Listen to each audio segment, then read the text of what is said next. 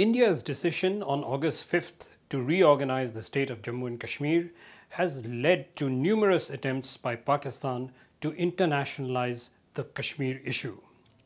After failing in its efforts to take up the matter at the UN Security Council, Pakistan took the Kashmir issue to the UN Human Rights Council this week, and there was a face-off with India, with both sides stating their position at the human rights body. In this week's edition of Worldview, we take a look at this issue and how it is going to play out in the coming weeks. To discuss the latest in the India-Pakistan tensions over the changes in Jammu and Kashmir, we are joined today by former Ambassador Sharat Sabharwal, who has served in Pakistan and has also had stints at the UN in Geneva. So he is eminently, positioned to comment on these issues. You must have watched what happened at the UNHRC yesterday. India enunciated its position, and there was also the Pakistani attack on whatever has happened. So what do you make of the positions adopted by the two sides? Well, you must have noticed that from day one after these changes were made, Pakistan's attempt has been to internationalize this issue. They started with warmongering, saying, this threatens peace, which could involve nuclear dimension and so on. Went to the UN Security Council, didn't get much traction there. You would have also noticed that barring Pakistan, China, and a ritual statement from the OIC Secretariat, no other country has criticized the changes as such. The focus of international reaction has been on the restrictions imposed in J&K. And therefore, it was expected that Pakistan will try and play up that angle at the UN Human Rights Council, and going forward, they'll do it in the UN General Assembly also. That's exactly what they did, and it's good that we placed our position on the record very clearly. This is normally how things happen at the Human Rights Council.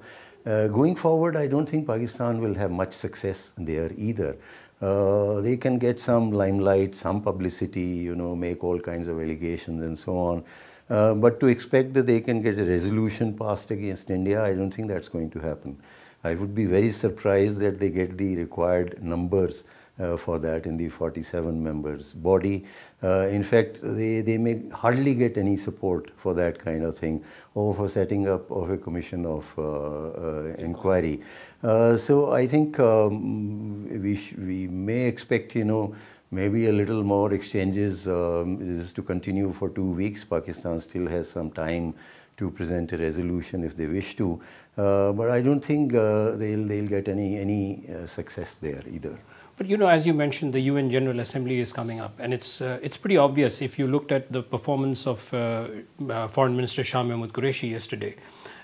It's clear that they are going to follow the same trajectory, the same kind of positioning when the UN General Assembly comes up. Well, this is nothing new. They have done it many times earlier also. They have been doing it in the recent years. They have done it earlier. Even when I was High Commissioner, I think an odd year, 2010, when there was trouble in Kashmir, they made a very strident statement at the General Assembly. And we'll give our response, and that's where it ends. Let me say here, according to me, our primary challenge has not been international reaction. Look, as I told you, whatever reaction came our way was largely on these restrictions, and that was muted. I think our primary challenge is the situation on the ground. If we get it right, as I hope we will, and let's hope we will, then whatever reaction has been there will die out. If, God forbid, we don't for some reason, well, let's hope that doesn't happen, then it could take a little sharper tone. Don't also forget that the High Commissioner for Human Rights issued a report for the first time in 2018, first time in a long period, on human rights in Kashmir, and asked for a commission of inquiry. That was Raad al-Hussein of Jordan. And India rejected that report and also hinted that he was biased. That may have been the case. We don't know the circumstances under which that report came. Another one came in July July this year. Now that kind of thing could keep on happening. So it essentially depends on the situation on the ground. Now you mentioned also another interesting thing was, the concern, the growing concern within the world community about the restrictions in Jammu and Kashmir. Moving forward, what do you think the Indian government should do to address these concerns? Well, as you know, especially in the context of the UN Human Rights Council meeting, a very concerted effort has been mounted by the Ministry of External Affairs, starting with the minister himself at the official level, our heads of mission in various missions, to explain India's position. Eventually, they can explain what is there on the ground. And whatever position has been taken by the government, that's been put across.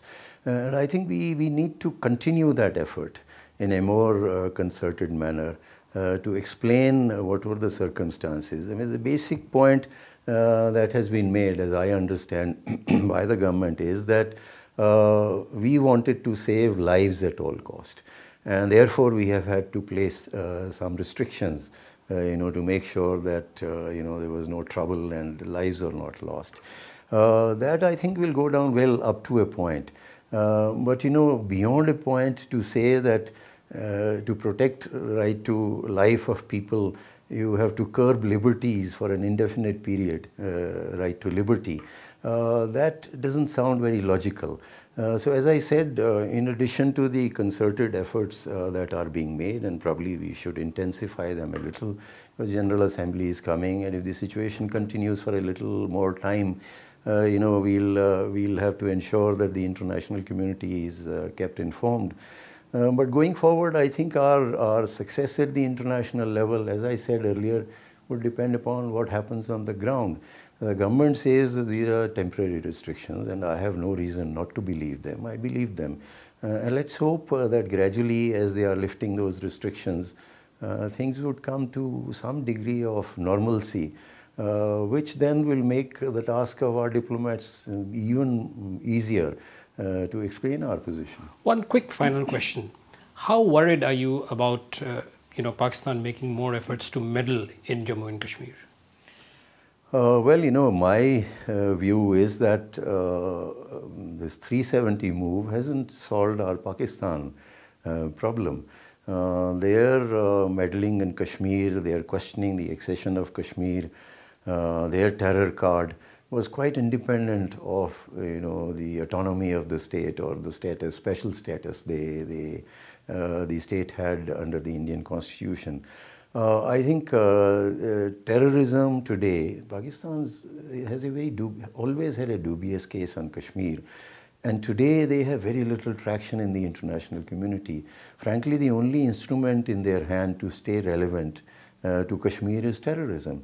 Again, it also emanates from the nature of the Pakistani state, the dominance of the Pakistan army, the fact that they need an external threat and bogey to sustain their prime position in the Pakistani polity. And terrorism comes in handy there, also to tie down Indian forces in Kashmir. So we should expect them to continue to use that card. They are in a difficult situation because of financial action task force, etc. But we need to be very alert. And I think they may try something adventurous going forward. Ambassador Sabharwal, thank you so much for your time and for those wonderful insights.